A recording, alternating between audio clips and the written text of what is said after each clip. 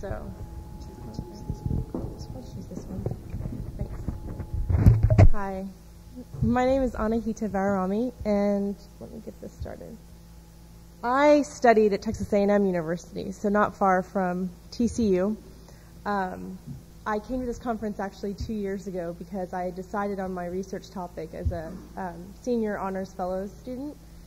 And so I was just on the internet looking for getting a start on my research, and I found out about the International Network on Personal Meaning. So I came to this conference 2 years ago, and it really helped me get started on my research. And you'll see that I use Dr. Wong's personal meaning profile in here, so it's relevant. And I did my research under the supervision of my advisor, Dr. David H. Rosen, and with assistance from 2 graduate students, Randolph Arnault and Nathan Mascaro.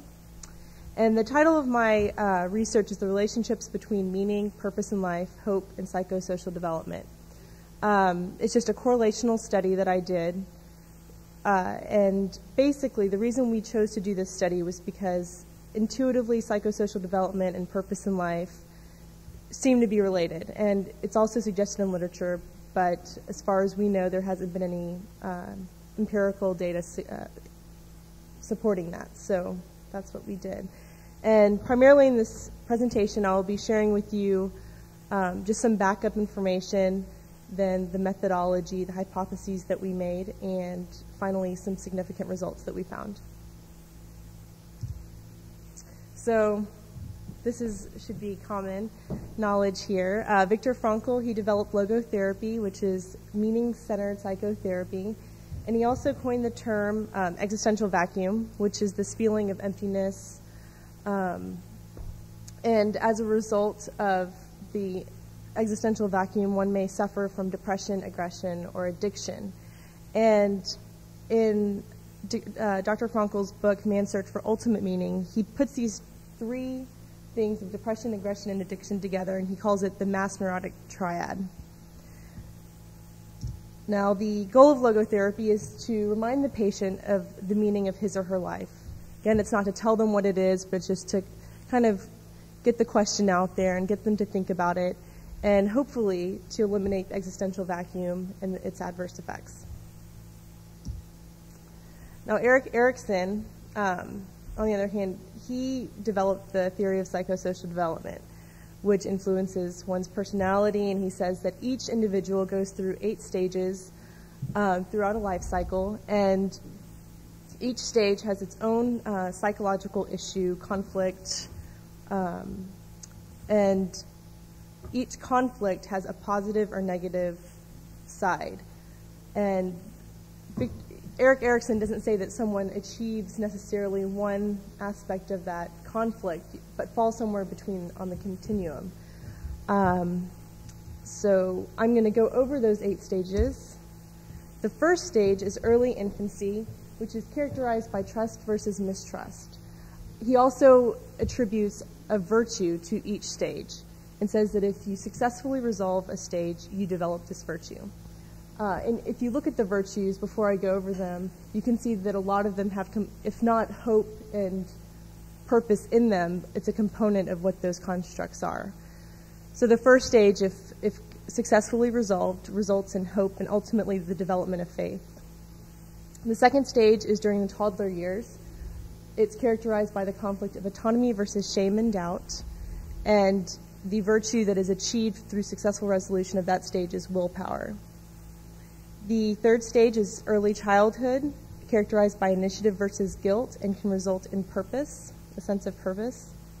The fourth stage is middle childhood, characterized by industry versus inferiority, and the virtue attained there is competence.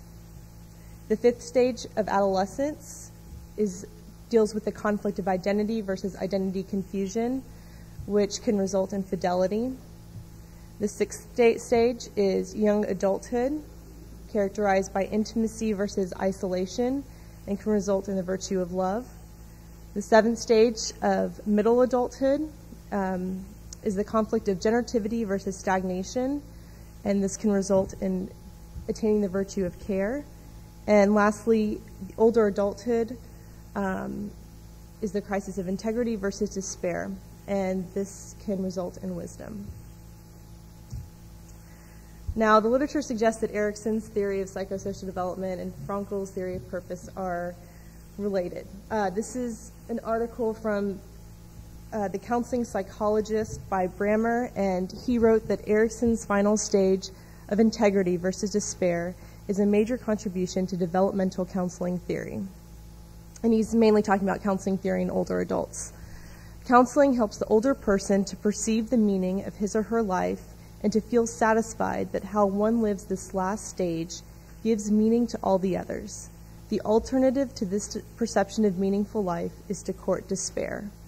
So he's saying that in the last stage of integrity versus despair, if you successfully resolve it, basically you'll have a sense of meaning, and if you don't, then you'll be in despair and can lead to depression. So it kind of it goes along with the existential vacuum idea. And Erik Erikson writes himself in Childhood and Society that although aware of the relativity of all various lifestyles which have given meaning to human striving, the possessor of integrity is ready to defend the dignity of his own lifestyle against all physical and economic threats. Now, Viktor Frankl, in his book Man's Search for Meaning, where he writes about his experience in the concentration camp, he talks a lot about hope and how that increased their survival. And this is just one quote from the book. They, which he's talking about his fellow inmates in Auschwitz, must not lose hope, but should keep their courage in the certainty that the hopelessness of our struggle did not detract from its dignity and its meaning. And Erikson's theory of psychosocial development draws the connection with hope because the virtue attained in the first stage of trust versus mistrust is hope. So that's the theory behind why we're doing our study. Our first hypothesis is that those who have a high degree of purpose and meaning in their lives will also have a greater degree of successful psychosocial development and in the 8 stages of Eriksonian theory. So, in other words, high scores on the personal meaning profile will be positively correlated with high scores on the positive dimensions of development as measured by the measure of psychosocial development. And I will go into each of these measures that we used in more detail. Our second hypothesis is that subjects who have high meaning and purpose and positive psychosocial development will be more hopeful. So our methodology was that we gave these 4 measures, which I'll talk more about later, to 304 undergraduate introduction to psychology students at Texas A&M. And the ages were 17 to 42 with the mean age of about 19. And we had a good 50% female, 50% male. So the 4 measures that we used were the personal meaning profile, the measure of psychosocial development, and we used 2 different Hope scales. One is the Herth Hope Scale and then the Snyder Hope Scale. And they are different, and I'll go into that also in a little bit. So the personal meaning profile, this is measures people's perception of personal meaning in their lives. It's a 57-item self-report inventory with a 7-point Likert scale. And some sample items are, I have learned that setbacks and disappointments are an inevitable part of life, and I have a sense of mission or calling.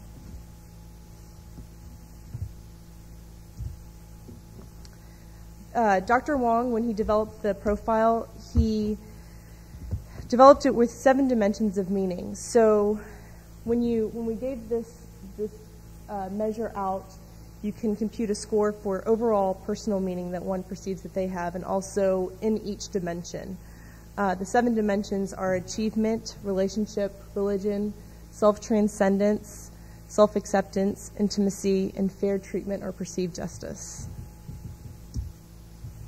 The measure that we used to assess Eriksonian personality development was the measure of psychosocial development.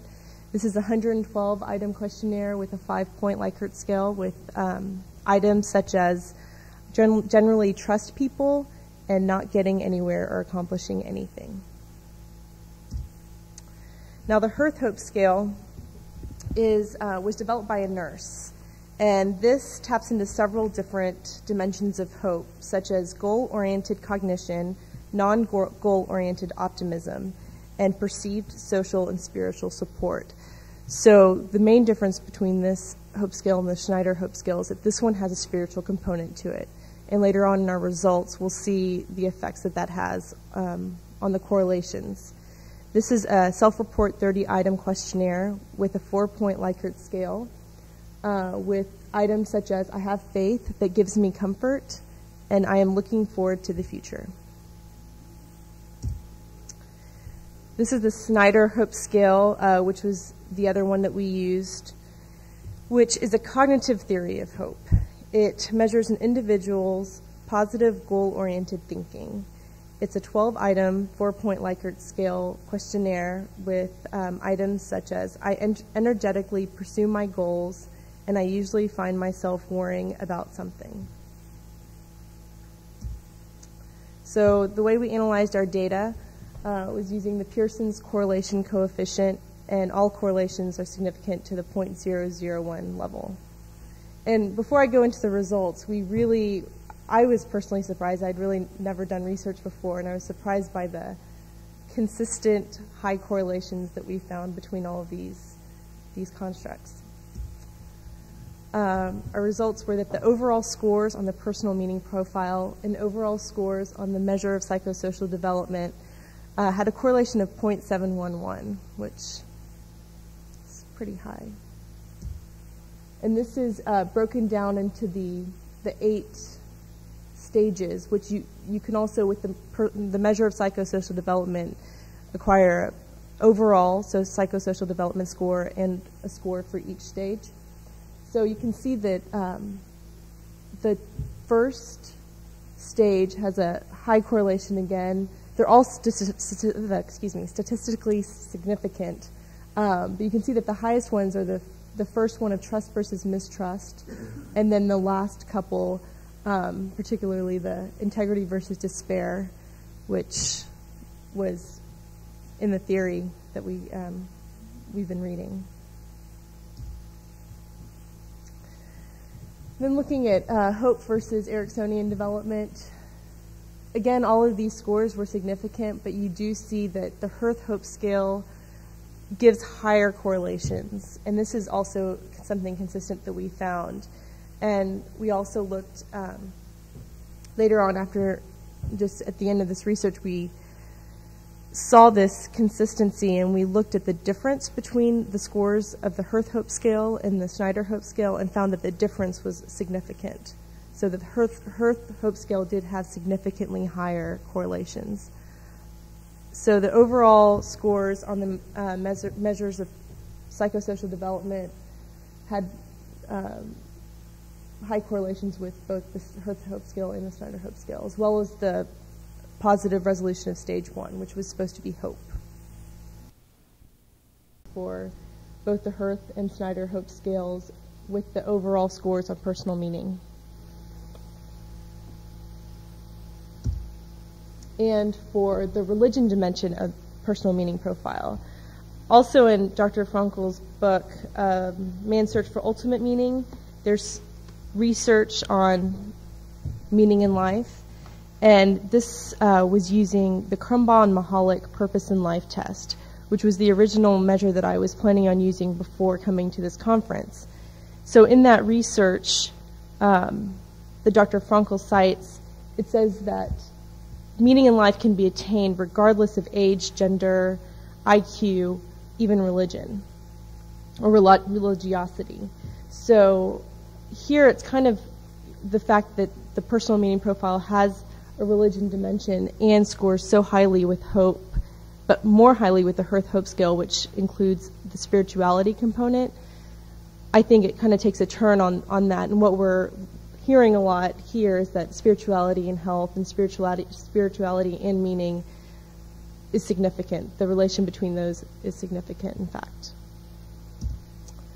So the conclusions that we drew were that there is a moderate to large correlation that is statistically significant between high scores on the measure of psychosocial development and high scores on the personal meaning profile, which means that overall positive resolution of Erikson's 8 stages is correlated with one's perception of meaning and purpose in their lives. Also, high scores on the measures of psychosocial development are positively correlated with scores on both the Herth Hope Scale and the Snyder Hope Scale. Successful psychosocial development is correlated with a greater sense of hope. And there is a positive correlation between scores on the personal meaning profile in both Hope scales. A relationship exists between a high sense of overall meaning and high hope. And lastly, the Herth Hope Scale scores have a higher correlation to the religion dimension of the personal meaning profile than scores from the Snyder Hope Scale. I'm sorry, that's not the last one. Oh, yeah, it is. So that's just claiming that the spirituality is an important factor in the construct. And that's our research. Thank you.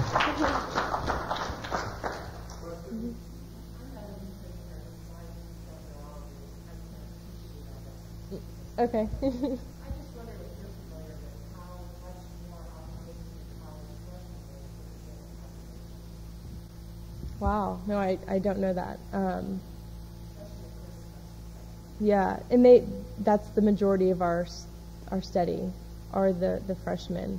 The one thing that I do think about this study is that because it is dealing with the psychosocial development of a lifetime, I think it'd be interesting to do the study with older adults to see maybe people who are closer to the 8th stage and developing wisdom, if there is a big difference. Not to say that freshmen in college couldn't have reached that stage, because Erikson doesn't claim that either. But I don't know the difference between a freshman in college and other population. So, do you think that they would be more hopeful? Okay. Yeah. Right. Yeah, that'd be interesting to study.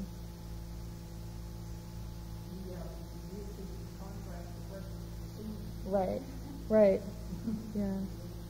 It's just hard to get the seniors to take those questionnaires. They don't have to.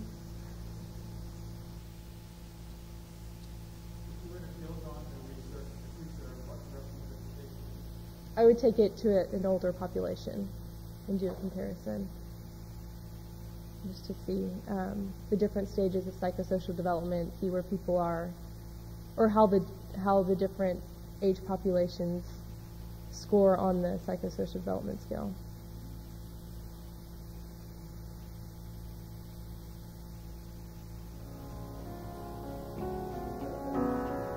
Thank you. Thanks so much.